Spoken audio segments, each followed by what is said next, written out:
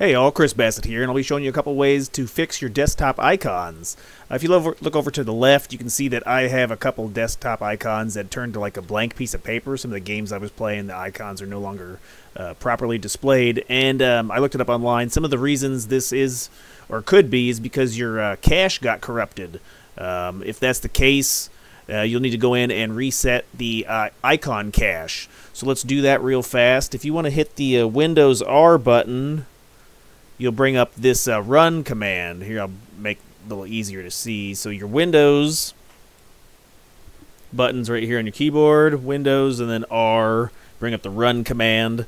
And you'll want to type in this prompt here where it says %, user profile, %, \AppData / local.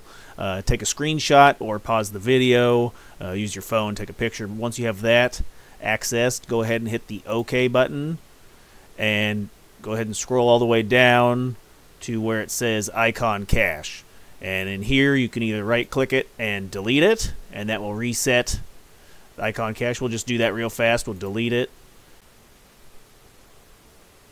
Oh, one other thing, if you cannot find this IconCache at the bottom, if it doesn't show up for you, make sure that you go to View, click on that, go to Show, and then have the hidden items clicked.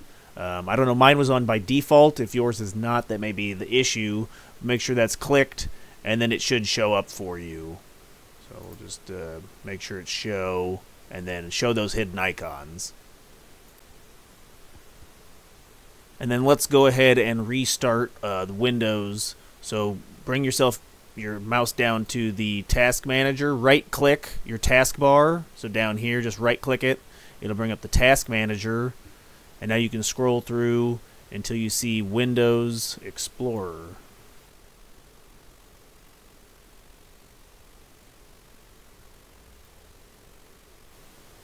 There you go, all the way at the bottom. So find the Windows Explorer, click on it, and then we will restart. So right-click Windows Explorer, and then hit restart. And there you go. You can see my icons are back to normal. I did have to go to the taskbar, down here, click right, Task Manager, and I did have to reset Windows twice. Or restart, excuse me. Did have to come down to Windows Explorer and restart it twice before it was actually working.